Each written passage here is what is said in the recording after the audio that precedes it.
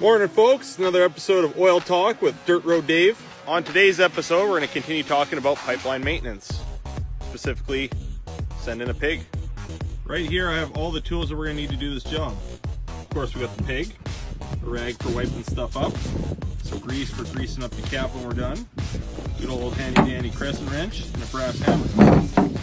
Now why a brass hammer?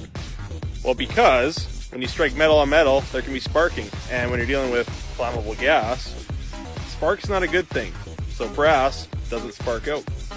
So here we have our pipeline riser system complete with pig barrel.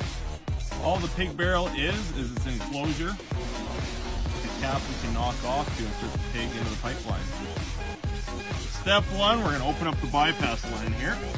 Step two, we're going to close in and isolate the pig barrel. Step three, we're going to take our handy dandy crescent wrench and take out this plug here. Step four, we're going to put on our handy dandy earmuffs because it could get loud. Step five, we're going to vent off the pig barrel nice and slowly to depressure it. Now that all the pressure's off it, our valve's open, we're going to take our brass hammer and knock off the cap.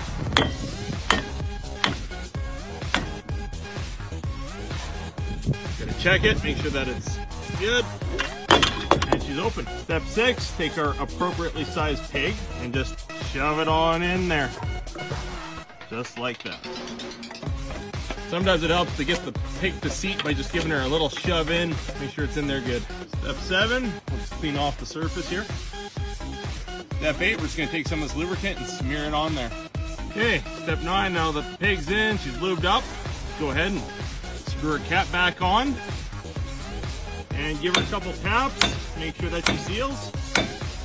Step 10, we're gonna go ahead and close the vent valve and put our plug back in. Give her a little snug, make sure it's in there good. Now for the fun part where we get to launch the pig. Okay, step 11, we're gonna open this valve nice and easy to pressure up the pig barrel again. Make sure we got no leaks. So far so good. Now we're going to go ahead and close the bypass to pressure up the barrel. Then we open up the other valve and just wait till she launches.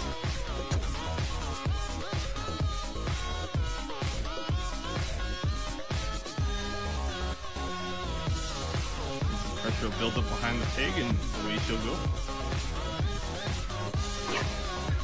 And there you have it. And of course the last and final step with any project is we clean up our tools, put everything away. Well folks, I hope that was both helpful and informative. And if you have any other oil and gas operating related questions,